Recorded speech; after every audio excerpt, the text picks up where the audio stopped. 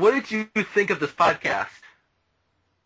It was the greatest podcast I've ever seen in my life! Or heard! Where am I? Let the attack of the awesome begin.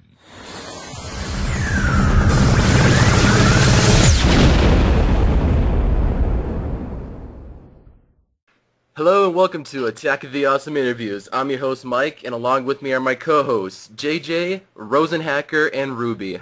Say hi. Hello. Hi. How you doing? It's good, everybody across the world. And this interview, we are interviewing Doug and Rob Walker.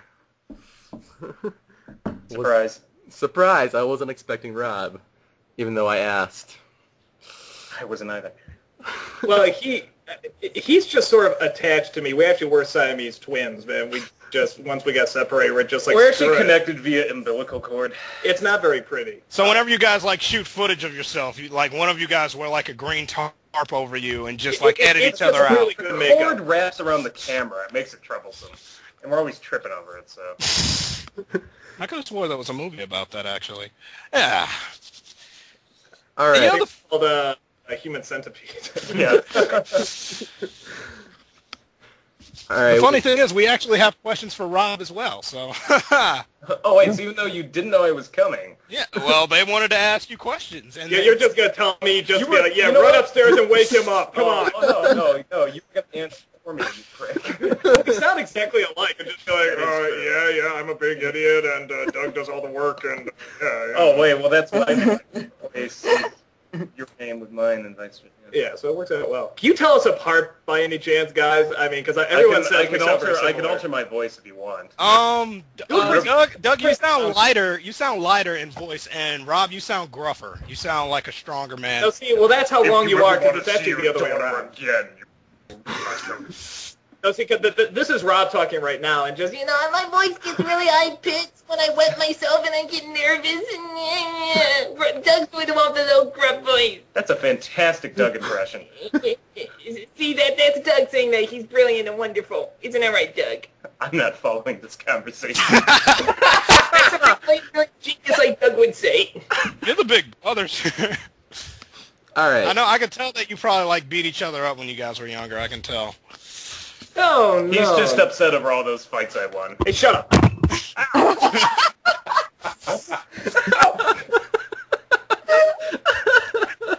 All right, we got some questions, and the first section is all about the recently released Suburban Knights. Anniversary.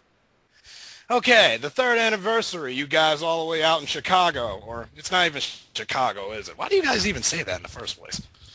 We're in what people out here refer to as Chicago land. It's very European. But that sounds like a theme park. Everyone thinks it's a theme park. So Chicago land. The Chicago area is called Chicago land. Well, since you guys are over there in Chicago land, it sounds like, I don't know, it sounds like a board game now that I think about it. Let's just go Chicago Kingdom. Yeah. Over there in Chicago Kingdom, how did you guys plan out the Suburban Knights? Like, how long have you guys had that? It was planned? Yeah, we didn't. I didn't know it was planned. We had so many, things go wrong with just weather and all sorts of problems that it was quite obvious after the fact that we really didn't. We thought we did, but then afterwards we cried a little, realized we didn't, and we're going to do it better next year. We just had all these people show up to our door. It's like, what, that's today? Okay, we might as well film something, and that's what came out of it. Oh, and what, everybody incidentally had all costumes and whatnot? Yeah, we wrote the script. We told people what to wear. Mike and Holly were instrumental in making sure everybody got flights out here. And we did 3 separate drivers. I was one of the drivers. We rented SUVs to haul people around. SUVs? Yeah, or weird minivans with all these. I don't know. You go to Enterprise Rent-A-Car or something, and we just need someone to get people around, and they give us these battle tanks with 3 players. It was awesome. We don't need this. They're really short drives. Too bad. You got it. So. All right. The next question is, when thinking of the rest of the cast, were you or Rob in charge of what costumes and characters they should be, or did they ask about incorporating them into the script? I think most of those were our decision. Doug and I came up 50-50 with different ideas. Yeah, and it sort of varied with the people. Like, I know with Lindsay, I was sort of asking, I said sort of down to two choices. You can either be the sister from Narnia, because you're practically like twins, or you can be Arwen. And there were just more ideas with Arwen. She was the one coming up with, like, the montage idea and stuff like that. But we're also doing, like,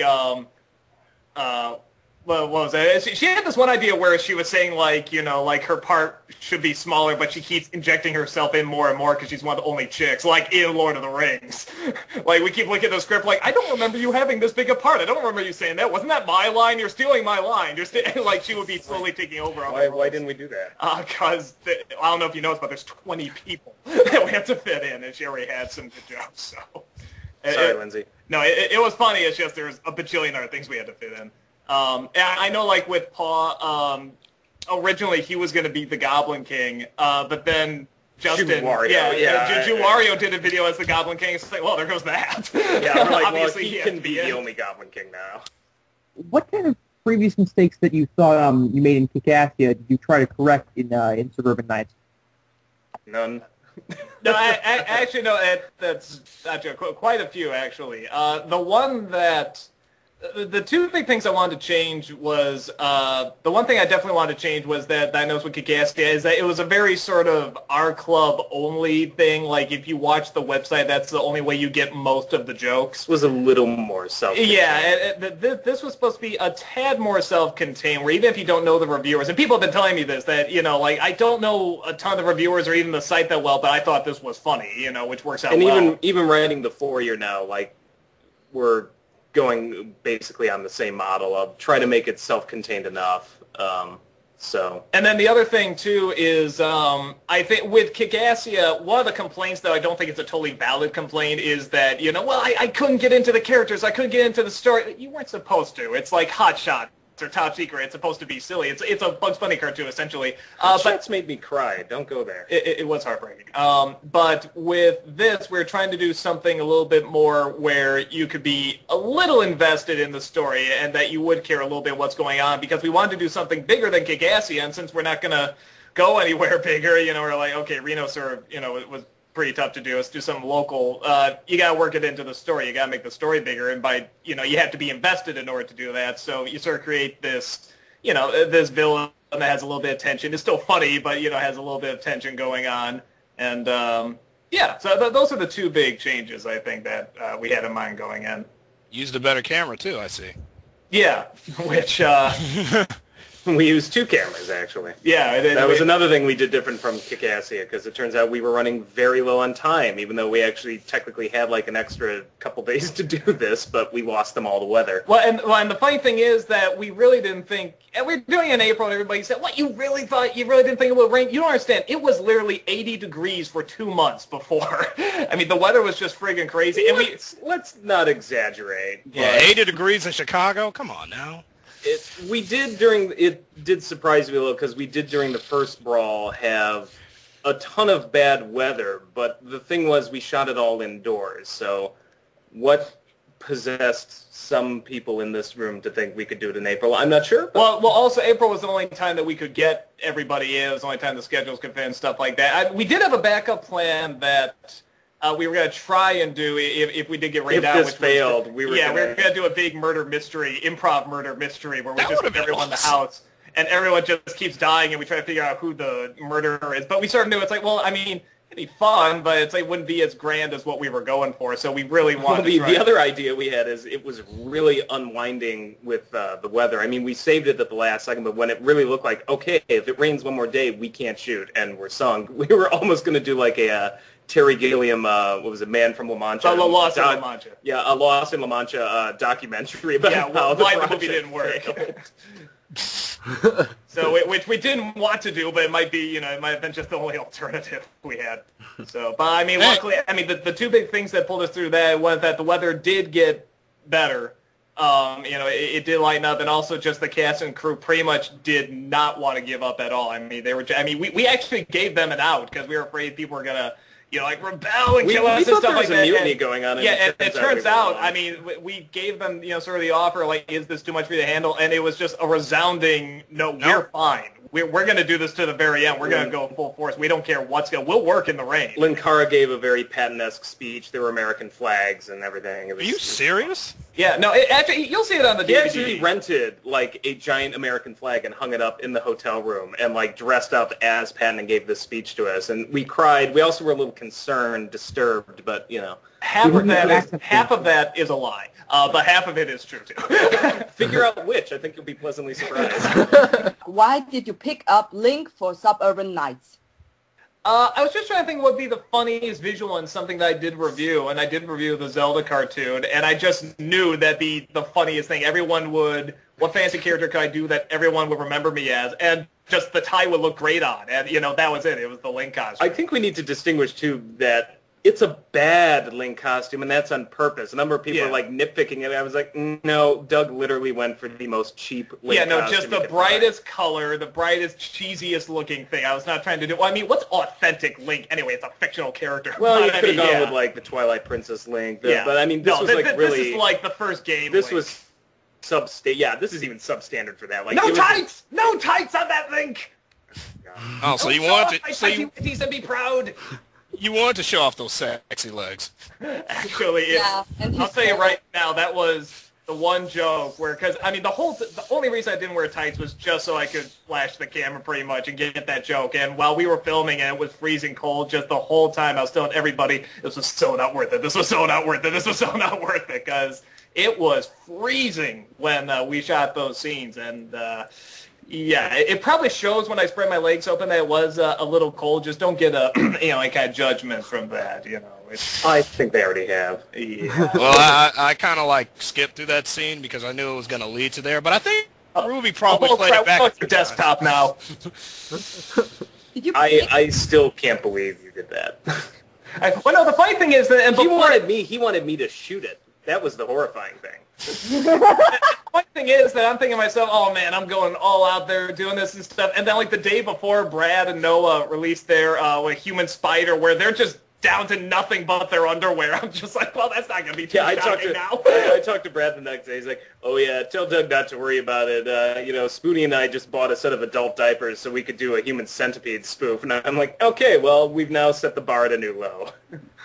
Brad's actually becoming sort of the new Benzai because I just saw Paranoia, and then after Human Spider, it's like, he can't keep his clothes on. He just loves showing it. It's all those exploitation films. Yeah, I think it's going to his head. And did you know that white underwear that you're wearing during showing your balls, did you pick that consciously or was it an accident?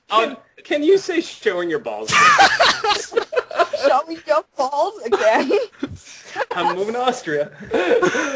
No, and I posted on my Facebook when that came out. I'm just like, I do not wear tidy whities. I swear to God. He totally does. It's a lie. And the funny thing is that after a while, I hated wearing them so much that when I was doing a pose for the the DVD cover, and I put on my regular briefs. But if I wear regular underwear anyway, like the skirt is literally so short that you can see it, just the briefs are too longer than the skirt. I'm still scrubbing my eyes out with steel wool after dealing with that for days. Now, I just know, tidy whities are just hilarious. You put tidy whities on anything, it'll make it funny. That scene in Red Dragon where Philip Seymour Hoffman's getting tortured, hilarious, because he's in tidy whities. Well, then I just imagine it's Dusty from Twister getting tortured, so. How did you guys go about choosing the year 3 theme of the movie? Actually, it was Dartboard. It was down to 2 choices. And I don't know if I'll put this on the DVD I was talking about, but the original idea that I had was actually going to be called Ninjas versus Pirates. That would have been sweet. But I mean, at the same, and we were talking about it, but a lot of it couldn't think of a real plot for it apart from they're ninjas, they're pirates. There was a plot, but it was a very loose plot. It was not very plot heavy, and a lot of it actually hinged on whether or not James Rolfe could make it down because he was going to play a big part. I think in some ways my argument against it was I think that boat has sailed on the internet. It's so overused that I was like, we could do something a little different than just dragging up the whole ninjas versus pirates. Well, and it seems like it's a fad that it might be dying down or will die down shortly, and we didn't know by the time this came out. Maybe people be like, "Oh, we're so sick of that." So, and I don't think the Bloodbeard Joe fan base is strong enough to really carry that as a movie. That's one of the reasons I created the How to Be a Pirate thing. What was for this crossover, we decided to do that. But on top of that, James was doing the Plan 9 movie. So he wasn't going to be able to make it down. So I told Rob this other idea, this fantasy idea, and he was just like, dude, go for that. That's much better, much better. Yeah, so, I thought that was a much better idea. So, we went that route. Everybody likes LARPing because, well, you guys got nerds watching you, so they're probably going to go out and be like, hey, let's dress up like Suburban Knights. Who are already dressing up like other characters. So yeah! Art imitating dork. I don't know. I don't know. What was the inspiration for Suburban Knights? A lot of drinking. Yeah. Several drugs, many which aren't legal or even known on the street. One of the perks of being an internet celebrity. Well, that's a tricky question because the original concept is completely different from what came out. Mine was more mazes and monsters oriented. We had there was going to be Spoonie's team was the one that was buying it hook, line, and sinker, and it was Doug's team was not. And then Doug came up with this concept after the fact that only Doug doesn't believe in magic and everybody else does. And I'm not entirely sure what Doug's inspiration was, but I can Holy Grail. Like, there's definitely some sort Holy of. Grail I mean, there was that. I mean, probably the thing that got me the idea was probably Rat Race, because I was thinking it wouldn't be funny if everybody was after something. The original idea was everyone was going to try and backstab everybody else, but that was another one of the complaints that we got from Kick-Assy is that everybody's a little too mean. It's a little too mean-spirited, and the critic's not very likable. It's funny because Lindsay was obsessed that everybody was too mean in this picture, and I was like, really? Did you sit through Kick-Assy? I think we're kind of improved. So, I mean, this one working together half the time. You're just sniping at each other. Yeah. In this one, there are a few story arcs going through where the critic sort of believes in the magic and the character and stuff like that. So there's a little bit of that going on. In terms of inspiration, actually what we found out at the very end when we were editing Monty's death, I finally realized what... Oh, Wrath of Khan, too, definitely. I realized what we were doing, because I kept trying to say, I don't really have a model to compare it to. I know it's something, but I don't know what. It wasn't until we got to Monty's death we realized what we were doing. We're pretty much doing What's Opera Doc. Yeah. With Elmer Fudd and it's Bugs supposed to be Bunny kind doing of the opera. funny but tragic at the same time. Yeah, where it's funny, but it's so hugely funny. It's this big, epic funny. It's like, the scene where Monty dies is so stupid and so silly, but at the same time, there's sort of this genuine sadness. We'll play the real sad music. We'll play, we'll play it real, but also do incredibly silly things. It's like the setup is just so silly. But even in the original concept, there was actually a little more Wrath of Khan in sort of spirit, because Malachite was...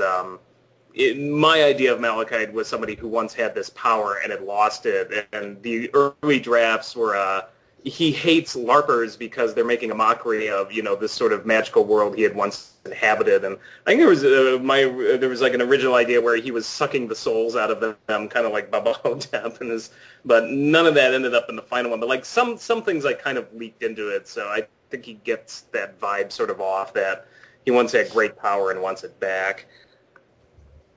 Was there anyone from the main set that you wanted to invite but that couldn't make it? The one person that a lot of these people, again, just because of scheduling and time and stuff like that. I mean, that's one of the reasons everything got so delayed. Just we didn't know exactly who was coming, when they were coming. Nella, turns out, could only be there a day or two. So I mean, a lot of this stuff we were sort of scrambling to get everybody in, and the one that sort of made on the cutting room floor was CR, Chad Rocco, who does Familiar Faces.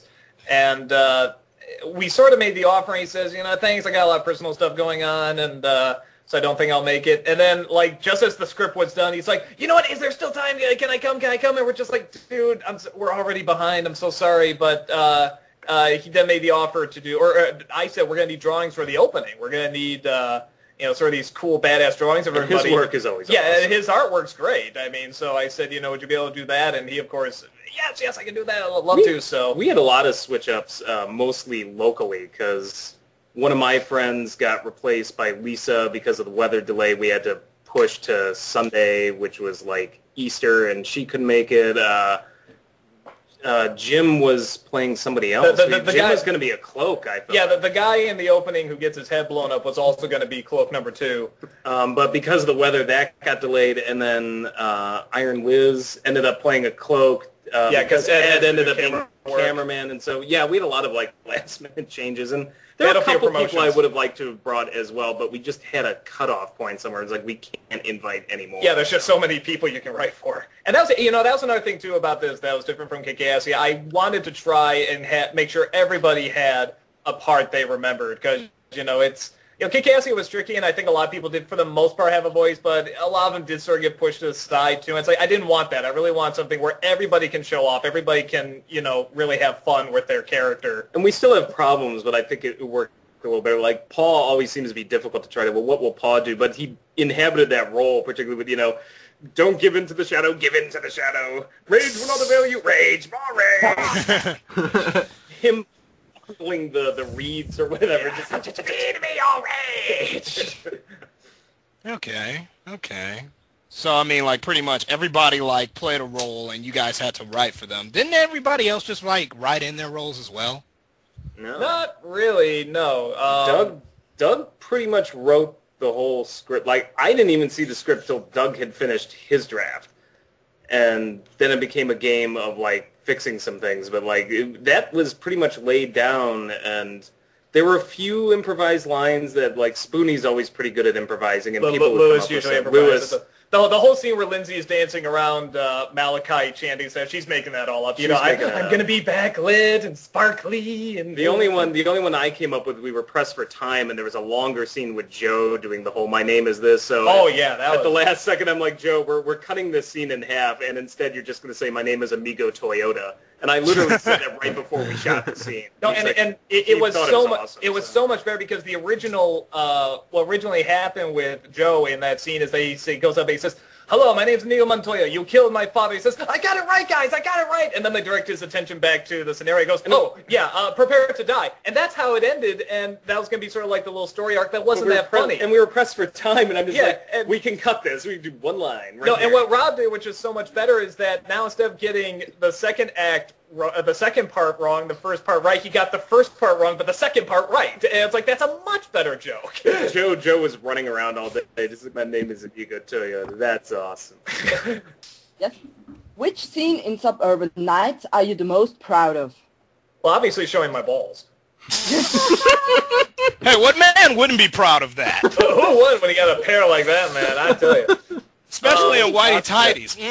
There's a lot that the playground stuff, the Team 2 stuff came out really good. The Team 2 stuff is probably the strong. The Team 2 stuff probably connects the most to Kick-Assia in the just the sort of cowardliness and the running away and stuff. But then trying to, when you have the advantage, taking fighting back. I mean, that stuff I like a lot. I love the intro. My only problem with the intro is it's such a great setup and it kind of turns into a dumbbell movie. But the first 2 or 3 minutes that Doug shot out there with Jim is just really good stuff, I thought, for just what we had and what we had to do, and right down to the fact that it was, again, like a 40-knot wind just blasting through the plains. I think, for me, it's weird. I pick weird scenes like this to like, but my two favorite scenes, one is just, I love anytime the team is charging in the big climax with the music playing, with that great music, musicloops.com, they do really good stuff. Any of those scenes I love are making the big speech, because, again, it's just so epically silly.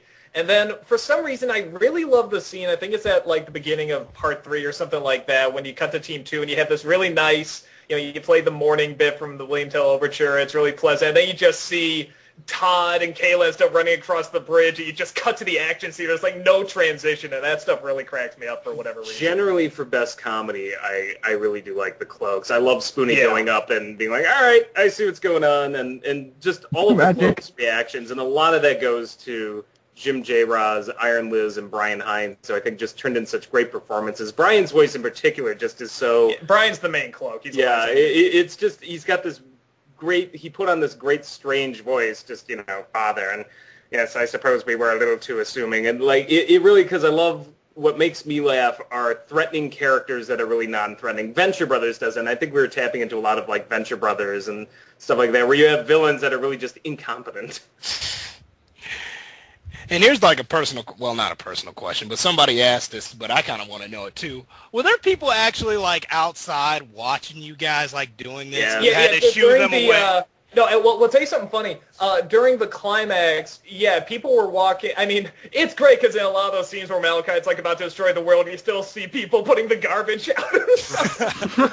But no, we were getting a little bit of a crowd to the far left. I think just these high schoolers or something like that just, sort of saw us, and then they started sitting down, and a few other people stared joining them, and after a while, we just sort of said, you can stay, just, you gotta move, you're in the shot. They're like, oh, okay. And then the person, Jay, who plays the Lego Maniac, Zach the Lego Maniac in one, and we use his house all the time. That's where Chuck Jaffers is reborn and stuff like that. I guess somebody called him and said, dude, there's a whole big ton of LARPers just going nuts in this field, man. You gotta see it. Jay does D&D games like once a week, so he's like kind of into that stuff. And somebody called him up and be like, you should see it. There's like LARPers up there. He's like, yes, I know. They're actually shooting in my house. What is the hardest part of making/editing Suburban Knights? I think you just listed them both, making and editing. No, actually, no. Let me say that for me, always, it's not that it's bad. It's just it's my least favorite part. Oddly enough, is the filming. I don't like the filming part of making something. I like the writing. I like the editing. The filming is my least favorite part because it's the middle zone. And you're just sort of, getting where it's like, all I'm thinking is, okay, I just want to do this so I can get to editing, because editing is when I see if it's really coming alive. And I think the funny thing on Suburban Knights is pretty much the whole time I was saying to myself, this is going to bomb. This is going to bomb. I'm not doing this right. I totally destroyed this production. It's going to totally crash and burn.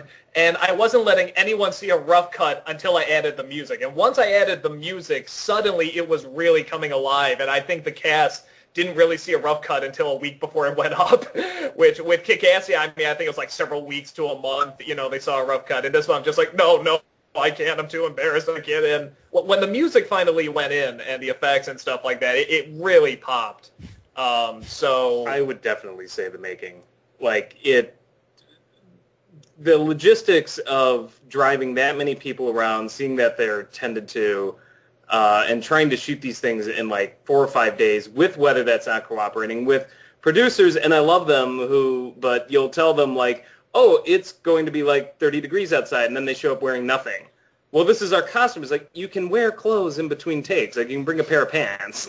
Now, to be fair, I am in that category, too. Yeah, he didn't bring pants either. No, I did, but they were in the van, and I constantly, every time I was about to go and get them, it's like there's another scene, or it's like my mind, a lot of times when you're in that mindset, just you don't think of that until suddenly, it's near the end of the day, and your legs are just death. Like, oh my God, there's like a knife in your legs the whole time. That's why I'm finally like, okay, the next day, like the scene where we're in the field, and I'm telling people what we're going to do. We're going to do our big epic pose and stuff like that. Like, half the time you don't see my legs because I'm wearing pants. Most of the people wearing pants there. We're finally just like, okay, screw it. We'll cheat the shot and just show us, from the waist little up. Things you don't count on, like, he didn't do it on purpose, but Dude in the Suede, when we were fighting, he bashed me on the head with the scabbard, and I had like a migraine for 2 days. And I'm trying to shoot a movie on top of that. So this is all these things you don't count on. And the writing, probably this was the hardest writing for me because I basically got handed the script, and it's hard to work backwards when you're handed a completed draft and be like, okay, well, here it is. Well, can I change this? No. Yeah, can I change that? Well, parts of this is like, okay, I changed this. Well, but we're going back. It just was very tedious and time-consuming. Well, what we're going to try and do this year, we're actually, the thing is that, like I said, because we didn't know exactly what we were going to do, that sort of delayed this, and we're trying to get ideas. Much better idea this time, we're getting started now on next year. We've already started the script. Yeah, we really want to be more prepared for next year, and we're going to try and get like a bigger crew and stuff like that. We're filming inside the whole time. Yeah, nothing outside. Mostly inside. Very, very few outside. I don't care. We have to do a bajillion green screens. We're filming inside. Yeah, we're gonna Lucas this. It's gonna be all green screen. We're gonna have a Jar Jar Binks there the whole time. And it's going to be great. We're just going to have fun time, critic. Actually, we should. Should have someone be Jar Jar. Oh, we could have someone. Yeah, be Jar Jar. okay. We'll get that later. Who wrote or at least translated for Mars Girl's lines in the Nostalgia Chick's Elvish? Okay, Oh. Doug wrote the English he wanted, and then poor Mars Girl had to go backwards and be like, take this English and put it into Japanese. And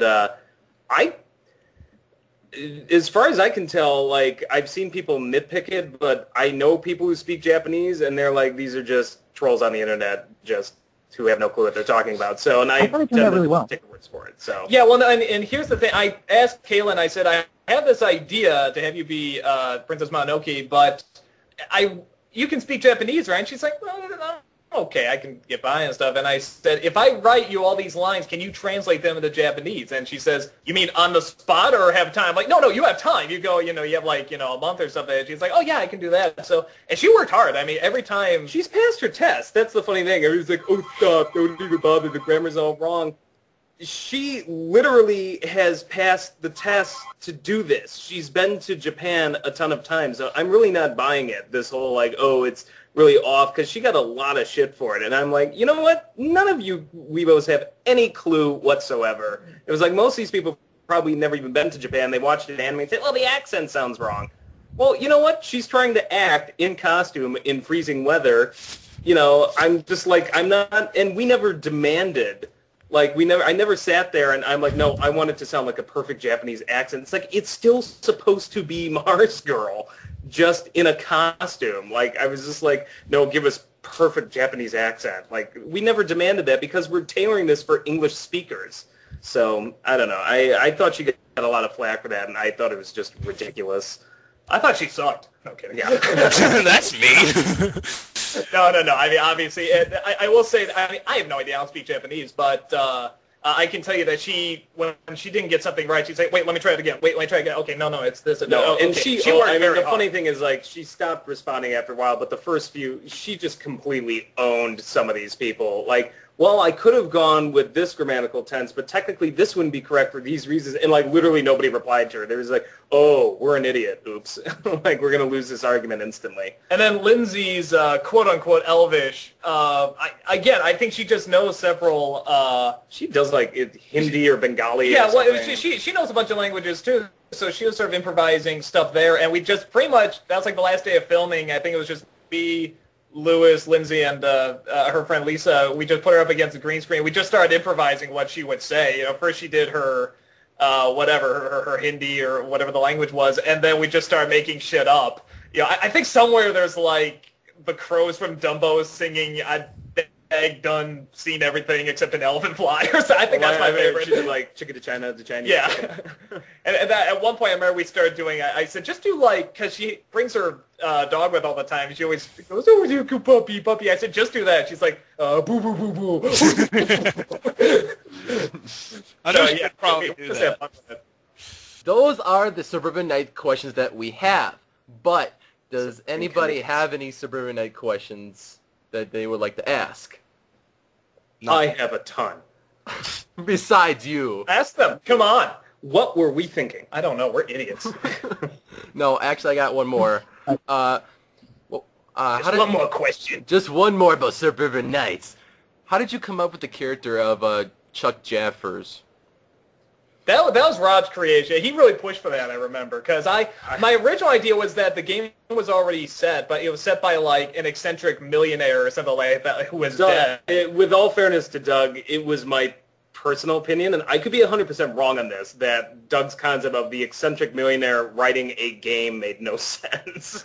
So I said, my concept was, well, why don't we just make it a geeky LARPer who fell into Malachite's realm somehow, who basically met Malachite, and, that explains some of the magic. But, yeah, Doug's was, like, more, like, there was, like, a millionaire, and I was just like, why would a millionaire write a LARP? And it also goes back to the original draft, where it was much more LARP-based, which a lot of that got taken out of. The original title, I think, was actually going to be Dungeons and Critics, and we realized that we had removed so much of the D&D LARPing element that there were no dungeons. There were only critics, so...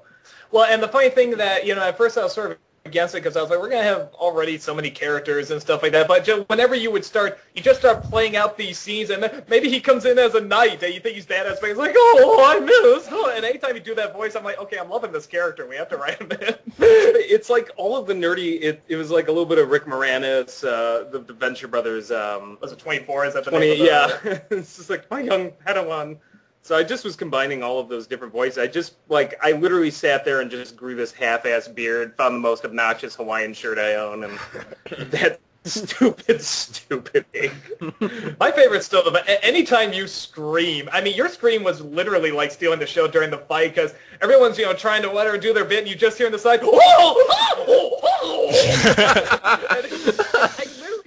I can swear at some point you were yodeling. I looked at the footage, I'm like, that was Rob. I just tried to make him the most pathetic character, man. He's just such a loser. And I can who tell you happens to have fallen into this world where he can wield actually some power, but it's like the last person who should have had the gauntlet was him. Putting it on the power glove and all the stupid, insane things. Well, I'll tell you right now, during the big fight at the end, we love doing stuff in the background whenever we have a big fight scene. Again, clearly, if you watch Rob, he's stealing the show. If you ever watch him in the background, I mean, he's just hilarious. I mean, he's constantly getting his ass kicked, like his helmet's over his head, he's swinging the sword around, unable to see, and it's a lot. It's really funny. Well, the only one I think that was really good is there's some scene in slow-mo where you're chasing me going one direction. No, you're chasing me, and then... Oh, yeah, I'm chasing you, and then I'm flying the other direction, and you have my sword. Yeah, somehow in 2 seconds I get the sword away from him, and he's running away now with me with a sword. So, yeah, definitely, if you watch it again, watch the stuff in the background, especially with Rob. I think it was just to add, more of a mystery element and just plot. I think my big point was, I was like, you can't have the guy who invents the game not exist. You have to encounter him or have him explain some of the stuff somehow. It makes more sense for the plot, but that was a good choice. That was the concept anyway. All right. Interesting. All right. We are going to the next section of questions. They're just pretty much generic, general questions. Yeah, quick questions pretty much that everybody asked. So, Ruby, would you like to start them off? Sexy ostrich and chick time. Do all Austrian women sound like Elsa from Indiana Jones and the Last I've been Crusade? there. They do. They do? That's so awesome. It's very hot. Isn't Elsa German? No, she was Austrian in the movie. Oh, really? She was a turncoat. I didn't realize. Actually, I believe she was actually a British woman doing an Austrian accent, but she did it well enough that I didn't know. So. Oh, that's man, honey, I can't hold you. My Austrian accent is completely real and authentic. So that's why it's hot. So let's read the next question in Austrian accent so you have something to laugh about. It's given how you choose to not go by a schedule, how do you normally choose a film or whatever to review? We actually do it. We have a schedule. We just chose not to post it anymore because that way we found that some people were predicting jokes or predicting what was going to happen when we didn't do it. They got really pissed off. And so we're just it's become a double-edged sword too because we're just oh, it'll build up more interest because people won't know it's coming, and now I just get bombarded by questions. What's this week's gonna be? It's oh god. Well, I think the other thing too is that I think for some people when they see a review, if they see ahead of time, oh, well, this week is that, and I don't care about that, so I can just skip it or something like that. I think people get more build-up when they don't know what it's going to be, and the possibilities are a little bit bigger. But no, we plan out, usually the next 9 we're going to do. We usually don't have the order, but we do have which ones we're going to do. So in terms of how we pick them, I don't, just whatever seems to have either something that's really memorable and really bad or just something that can give us a lot of good jokes. It has to be something we know something about. We're not going to do Digimon. We're not going to do anything like that because we didn't grow up with it, and we have to really watch the show in order to represent it, even if we're going to represent it. That and Digimon is just too good to touch. It is. It's godly material. So. Okay. Well, since we're on that topic of like movies and what you guys would review and what you grew up with, what do you guys look for in a movie? What type of styles and techniques and executions that catch your attention? Good movie or bad movie? Actually, bad movie. Tell me that. Then tell me the good movie. It has to be. I mean, it has to be entertainingly bad. The hardest thing to do is a boring bad movie. Yeah, like I still get a lot of flack for like, how can you not like Mortal Kombat or think it's so bad? It was because it just bored me. Or Junior, that bored me too. Yeah, that was a real tough one. You know, if you're really like, I like Mortal Kombat Annihilation better because it was like The Room. It was so batshit crazy stupid that I was like, it left an impression. I was like, wow, this is not just awful. This is really awful. Whereas Mortal Kombat 1, I was just kind of like, meh. Yeah, I mean, it's something that's hopefully colorful and hopefully so removed from reality that you can talk a lot about it. The one we've got coming out tonight is very much like that. Yeah, there's actually like a whole scene where I just do a play-by-play. Well, we can probably talk about it because this isn't coming out till. Right. Well, whatever. Yeah. No. We just did. We just wrapped on a Milk Money, and it is so bizarre.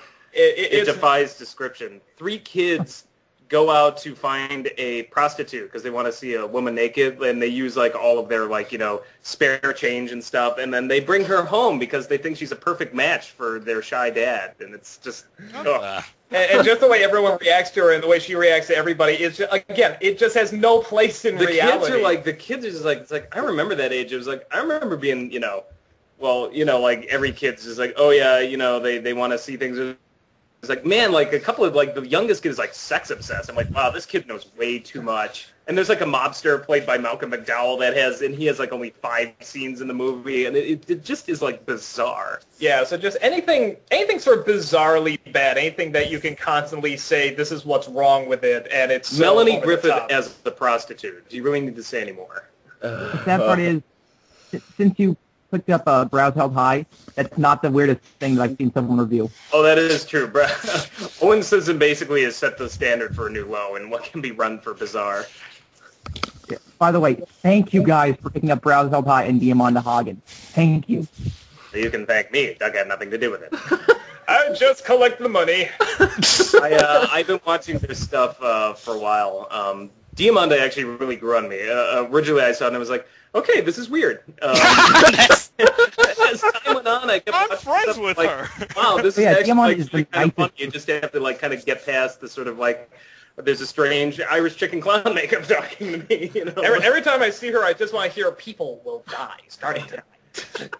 No, she was a lot of fun, and I just kind of waited a while because I wanted to see if there was an audience for it, and she's managed to really because she submitted a number of times. I was like, okay, well, it seems like people like you, and so we ran it, and she's got some haters, but generally, if it's something like 85% or more, I'm just like most people really like you, and the vocal minority is very loud, but they're vocal minorities. So. And let's face it, there's nothing funnier than seeing a person dressed like that talk about The Little Mermaid.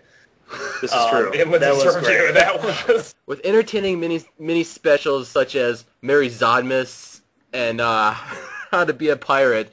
Can we expect some more out of that? Oh, we got to bring Zod back. Well, that was the most fun I ever had. Yeah, Zod will never die. Zod is way too funny. So there'll be more of that. The pirate one, I don't know. I have to, like I said, I've been sort of out of commission because of Suburban Knights, and right now getting stuff ready for the DVD of Suburban Knights.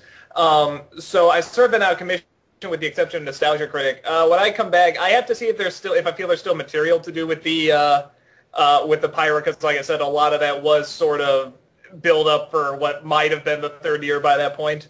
But now that I know we're not going that route, it's like, well, can I still keep doing stuff with this? Is there an audience for it? So we'll see about that. I kind of just want to do holidays with Zod in general. We'll do Easter, St. Patrick's Day, Halloween, and talk about Zod, yeah, especially on the Mary Zodmas, I actually put on there, written by Rob and Doug. I put his name first because clearly this is his writing. We literally turned the camera on, and Doug's like feed me lines. I literally was just lying in a lazy boy chair, just tucked in a corner, and I was like, say this. Yeah, and we're just making stuff up. Yeah, we sort of work off each other by 90% of the lines were you. That one, yeah. I mean, Doug writes a lot of stuff. That one was one of the few where that was mostly entirely me, and but it was just a ton of fun, just because I love the character, and I was just I was just having a blast. Now that there's a lot of footage of Nickelodeon game shows on YouTube, are you considering going back and doing an episode on that? Never! Well, see, a lot of people have been asking me that. I probably should. Our CEO is obsessed with Nickelodeon game shows. So Our problem is at the height of those game shows, we didn't have cable for 3 years.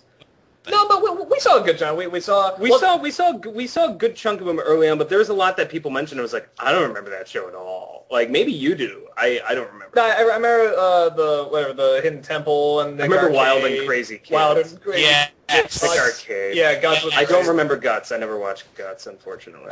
So of course, we already did Double Dare, so. yeah, well, and that was the big thing is that we already Double did Dare is the granddaddy of them all. Yeah, Yeah. So it's hard to do because we already did a whole episode to Double Dare. It's like, damn it, I should have saved that. But we should do, even though it's on Nickelodeon, Where in the World is Carmen Sandiego? Oh, that's Yeah. true.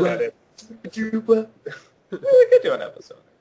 Were there any films besides the animated Titanic movie that were hard to find prior to the writing process of your NC reviews? Actually, A couple random ones. Moonwalker was pretty hard to find, actually. Yeah, that's surprising. There's ones like, like something like Milk Money is actually kind of hard to find. I mean, ones that just nobody wants to see. Actually, no. You know what's really hard to find? I mean, you can probably find it now, but back then, Street Fighter was like impossible to find. When we reviewed that was... It was nowhere. And finally, I had to go on eBay or something like that. And even then, it was pretty tricky. So, yeah, finally, we got a copy of that. But I remember that was pretty difficult. Little Nemo was a little hard to find. What's funny about that is that I actually have the tape in my basement. Little Nemo. Well, yeah, it's like back then when it came out. Where were you a few weeks ago, dude? I've been afraid of getting my voice out, even though everybody keeps telling me to submit. And I'm all like, no, Holly told me there's like a year wait, so I'm going to wait then. But then again, I might as well. We've actually stopped on submissions. Like, there's one more pickup, and that's it. But Diamanda was second to last. Yeah, so that's why. So that's why I'm like, not saying anything against your talent. I'm sure you're awesome, but we're done. So yeah. Speaking of which, is there any 80s cartoon you would like to see rebooted? They've rebooted them all already. Yeah, what are you talking about? They've already been rebooted. Yeah, they brought back Thundercats and Transformers, so I don't even know. Even like what? Like Care Bears came back, Transformers came back, Thundercats is coming back. Silverhawks. We still gotta get Silverhawks. It was Thundercats in space, man. Yeah, I don't know what I'd actually like to... He-Man came back. Yeah, it's like all of the chick shows are back. Gem. We need to bring Gem back. Hell yeah. Let's totally bring Gem back. They did My Little Pony and Strawberry Shortcake. We're bringing Gem back. Gem! I don't know what cartoons I like to see. I saw somewhere someone was trying to get me into the, bring Animaniacs back, and I was like, no, why? They still hold up now. Yeah, I say let it be, and I saw them try to bring Looney Tunes back, which I wasn't totally against, but it's just a different world now. And I people actually are so saw much an episode of that and was a little horrified because it was violent in a non-Looney Tunes way where, like, Foghorn Leghorn, Daffy got in, like, an actual throwdown fist fight, and I'm like... This isn't very Looney Tunes. I was like, this is more Tom and Jerry, and it's kind of disturbing me. I was like, I don't need to see these characters really, like, fight legitimately. Like, they should be dropping anvils on their heads and not, like, literally just, like, slugging each other in the face. I think what people forget is that while some of these reboots are, not that I watch a lot of them, but some of them are okay. I mean, none of them are phenomenal or anything. When these first came out, the reason they were successful is because they were new. And people weren't doing that yet. Keep doing the new stuff. I don't think we need to see all these other shows again. The reason all people are going to do is usually just compare to the original. Culture of unoriginality that.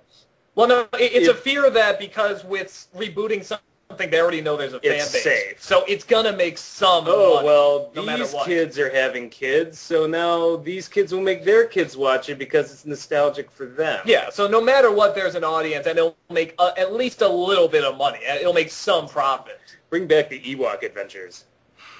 Weren't those only like available as tapes and whatnot? No, they had a Saturday morning. Those are the movies. Yeah, they did. I remember that. It's wicked. It's you want to bring something back? Update the animation. I know Gargoyles. I want to see that done with even better animation. With I want to see Gargoyles movie. Yeah, I want to see a movie. That's what I want. Actually, a movie would kind of be cool. I was going to say, I'm not against, probably a little bit more nostalgia. We'll probably have to wait like maybe 10 more years for that, but it wouldn't doubt me if they tried to do that. It's probably fan base. That's hard to fit into a movie. I would like to see old school Batman animated series, another movie like Mask of the Phantasm, because didn't like the Mr. Freeze one and a couple of the other ones they did. I thought most of them were kind of like, eh. But Mask of the Phantasm was awesome. I'd kill if they did another animated series movie like that. Oh, what gave you the idea to create Video Game Confessions? That was just, everybody was doing something video game related, and I was like, well, I know about old school video games. There's got to be something, and I want to do something where I could sort of draw and had sort of a different sense of humor. And I think we're at like a Chinese restaurant. We're talking about how we're at some China buffet. It's just like, how would we do this where you have these drawings, there's a caricature, but there's also these drawings that explain what's going on. And I think you were talking about like maybe a placemat or something like that with the character in the middle. We finally just went with a sheet of paper. Like the idea is that he's working for this like restaurant that video game characters show up on, which I think I photoshopped like a. Yeah, I think but most of the actual restaurant you photoshopped. Yeah, and then the placemat I made that little like. Yeah, you made the little logo as well. And then most of those are Doug's, and they're very good. I think the first one was the only one that I contributed to because that was Princess Peach had Stockholm Syndrome, which is something I had been harping on for like years. It was like, I think she just has Stockholm Syndrome. I think she's into it now, like, because she just goes way too easily, It's like, okay, I know the drill. But no, Doug comes up with like most of those. I've only had a few things, and they're really good. Very funny. I do love doing the drawings too, because I used to be an illustrator. I do miss not being able to draw as much, so it's nice to get those sort of Hirschfeldish. My only thing is my only gripe about it is I hate filming it because I just stand over Doug for 30 minutes as he's like drawing these things. I'm just like getting bored now. Yeah, if you ever hear his audio on it, it's like, hurry up! What the fuck is that? That doesn't look like anything. You're a terrible. Oh no! And then I'll just try to make Doug crack, and I'll start spewing the most vile, racist things or stuff about like Doug, you're totally adopted, and like literally, if you like listen to this, you'd be like, wow, this guy's completely psychotic. But it's just me fighting the. It's like, Doug, do you ever want to like kiss a man and like go down these? Yeah. What's the weirdest thing a fan asked you to sign? Their ass. The socks?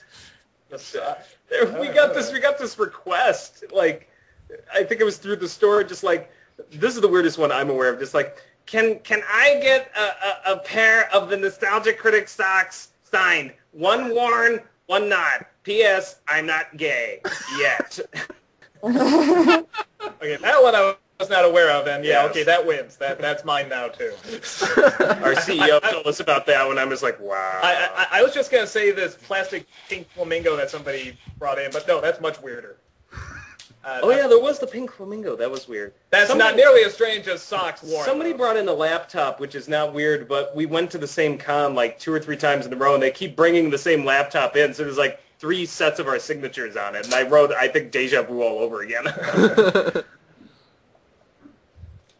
Yeah, gave you something weird. Just we get a lot of strange films people want signed, but I can't even remember any off the top of my head.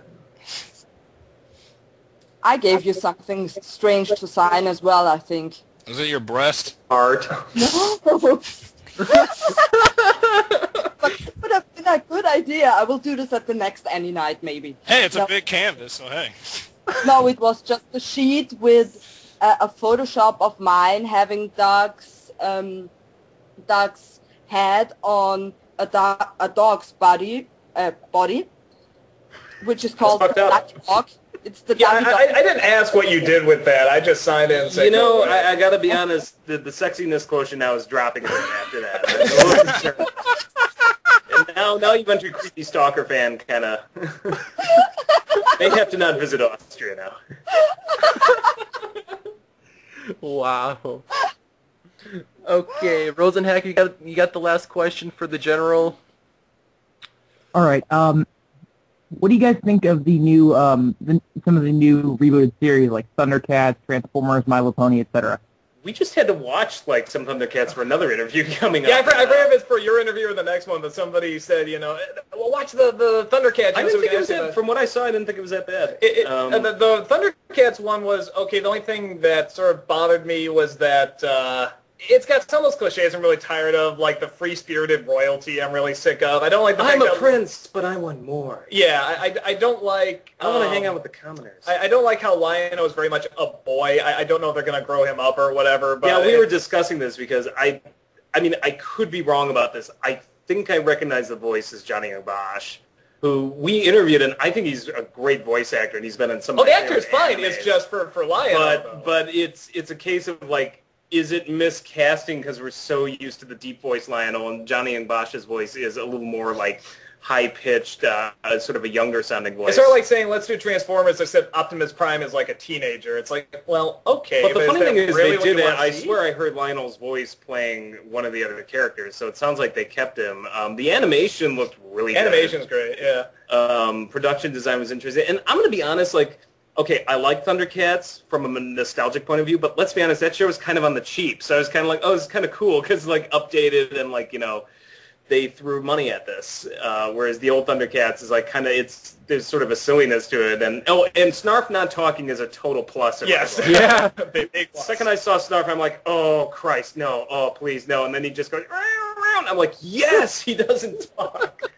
What's wrong, Lionel? There's actually in the deleted scenes in Suburban Knights, there's a scene where Linkara calls Bennett the Sage Snarf.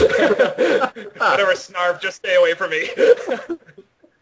The reboot I thought was handled really well, but I couldn't just quite get into it after the first like story arc or so. Like it once you start bringing the aliens in, it's like it wasn't bad, but it was just like okay, it just wasn't gripping me. But I thought it was done well. It just wasn't for me.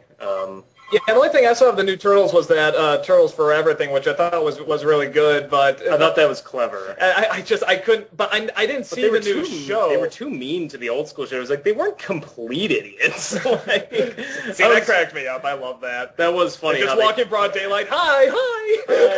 I like it when April gets attacked by a giant banana. Yeah, she's always getting into trouble. It's like random things. This good guy dressed in a banana suit. I'm like, what the fuck?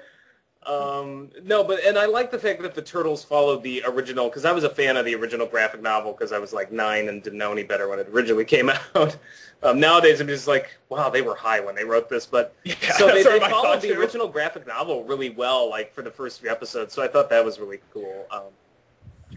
Yeah, we don't. You know, it's not even that we don't necessarily want to watch cartoons. Right? It was just it's not even time. Man, I didn't like just because I didn't see it. I watch and I'm just like, you know what? That show can only work as a cheap ass show. Like it had a charm because it was so cheap and dreary. And when they tried to update the animation, I was like, it just didn't work for me. I was just like, no, this needs to be like really lame looking and cheap, and that's what I grew up with. So, last but not least, there's a segment that we'd like to bring back from the original interview that we did with Doug. It's called the Ask That Character segment, where we ask questions to the characters of Doug.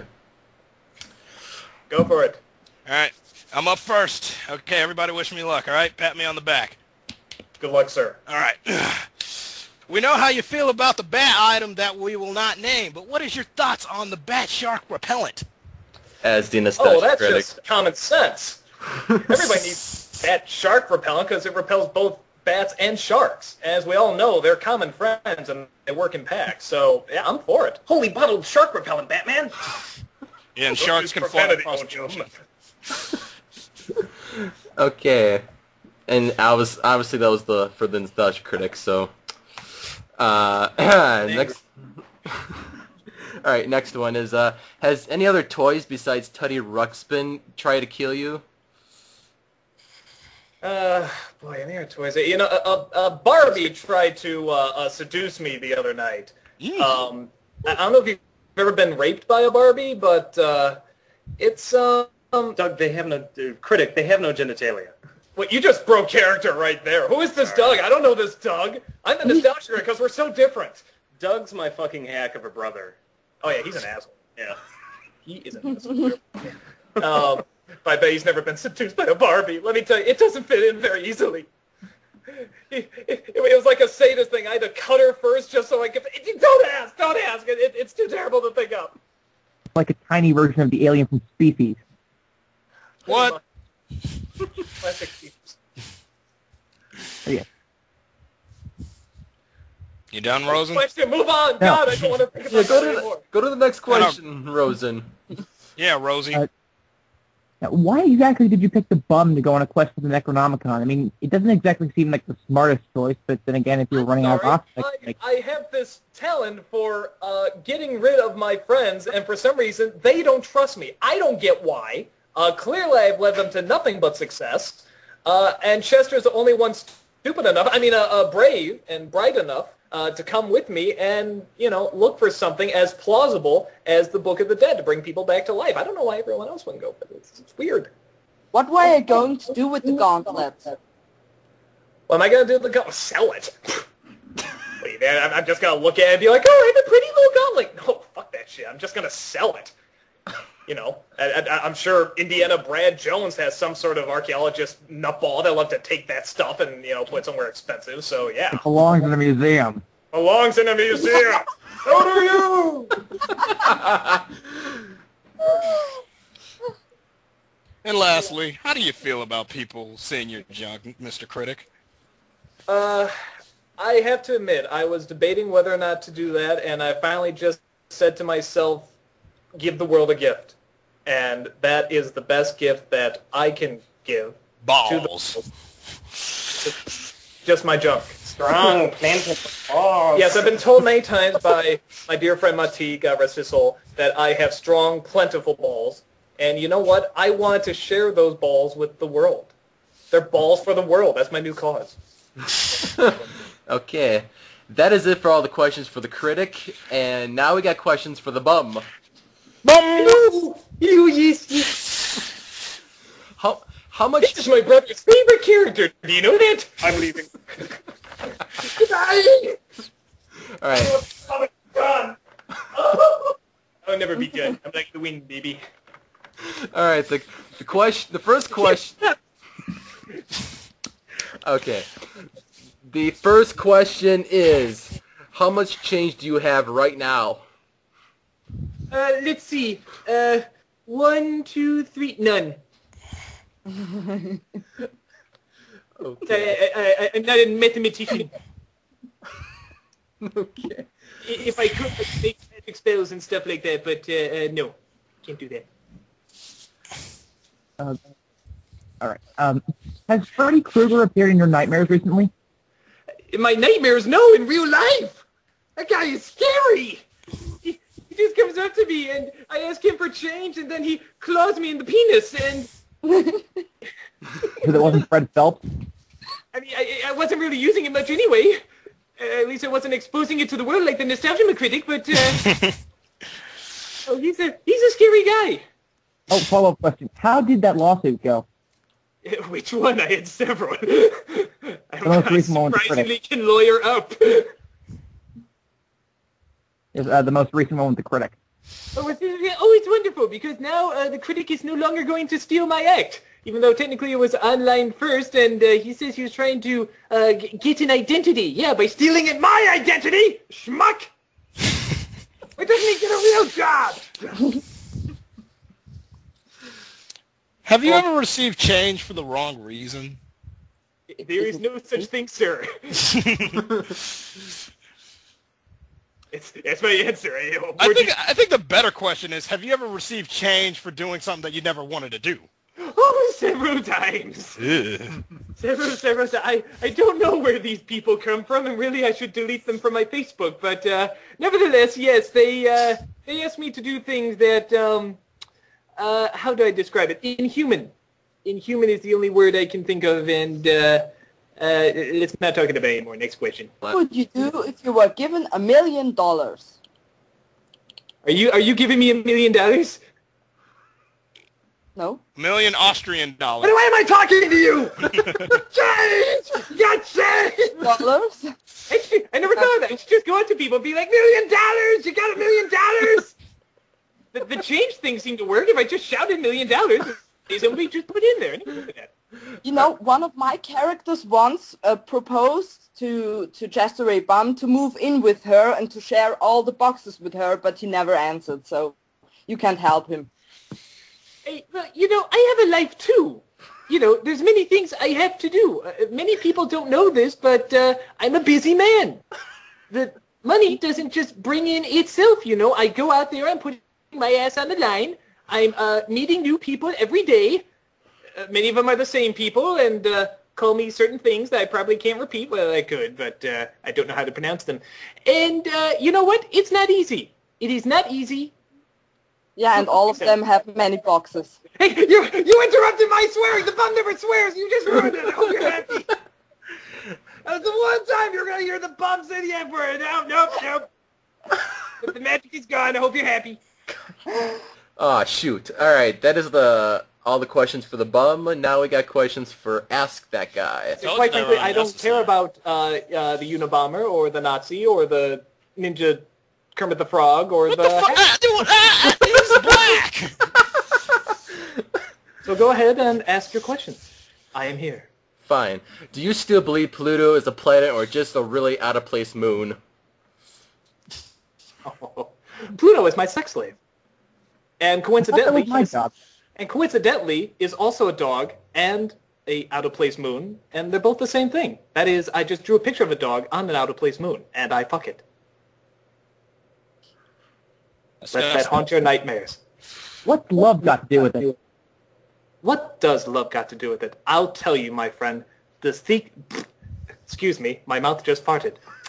The secret to life in general is not love. It is pure, undeniable, unfiltered love. Don't you forget that. What the fuck's wrong? Wait. Was that the question? Austrian chick with a question mark? 'Cause that's the weirdest question I've ever got, and I've gotten some weird questions. Austrian chick? Why, yes, I am. I hide the accent and the boobs quite well, don't you think? The beard is just painted on.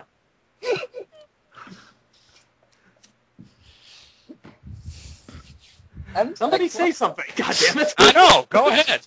Go ahead, Ruby. Okay. Me? But what the fuck's wrong with you was my question. Really? What the fuck's wrong with you? Yeah, question three. What's wrong What the with you? fuck's wrong with you? No. The question is, what's right with me? Which is nothing. See, that's the faster way of answering that question. You have to ask the right question in order to get the wrong answer. Ah. Even I don't get that. Okay. Yeah. Why did 7, 8, 9? Well, because, quite frankly, 7 is a sick bastard, and he likes to do things to numbers that, quite frankly, I don't want to repeat or talk about, but I'll bring it up to him when I go drinking with him this Sunday. Yes, we are drinking buddies, and we like to eat numbers all the time. We like to eat each other out as well, but some of the numbers don't really have genitalia, so that's a little shaky. Actually, none of them have genitalia. The more I think about it, numbers aren't things. I might be insane. Next question. How do you sharpen a katana? How do you sharpen a katana? Aren't they already sharp? Well, why would you buy a katana if it's not already sharp? Isn't that just like a plastic sword? You're an idiot. Go to hell. I don't want to talk to you. Austrian chick? My laptop keeps freezing at random times. What can I do to ensure that it will never happen again? It keeps... What? God, that accent is... What the hell are you saying? What's your laptop doing? It's having its way with you? It's freezing. Freezing like Mr. Freeze. Freezing at random times. What can I do to ensure that it will never happen again? Hey, was that clear? Hey, you think that's tough? You think it's tough that your laptop keeps freezing all the time? Let me tell you something. I was frozen today! If a girl said she had a boyfriend and that boyfriend laughed about the Melvin joke and said he wanted more episodes of Melvin, is that a reason to break up with him? Marry me. Right now. I'll divorce the GPS. Just marry me right now. That question just made me fall in love with you. Somebody actually laughed at Melvin. I'm blown away at this. Clearly you have a sick, twisted mind and it must be explored and celebrated. You got something there going there for you, Austria chick. Trust me, you don't. No, It'll be the worst decision you ever made in your life. He wants to marry my boyfriend. He said he likes the Melvin sketch. Oh, well, in that case... Well, shoot. That's all the time we got, isn't it, Mike? Yeah. Yes, that's all we got for this interview with Doug Walker. Did we get through all 80 questions? It wasn't all 80. It was most of them. Yeah, no, the important ones we got through, and then the rest is just like drag in and filler, and like I don't even know why Mike wanted it. I'm gonna keep like pointing this out, Mike. Yeah, so. keep doing it. It makes me happy a little bit. If you can't tell, Doug, I'm like the douche on this podcast who wants to keep everything right, but at the same time make fun of all of my other co-hosts. So I had a feeling. I hated you the minute you started talking, so I had a feeling about it. All right, I'm your host, Mike, and along with me were JJ, Rosenhacker, and Ruby, and our guest was Doug Walker and Rob Walker. Woo, yay! And you have been attacked. Attacked! Attack.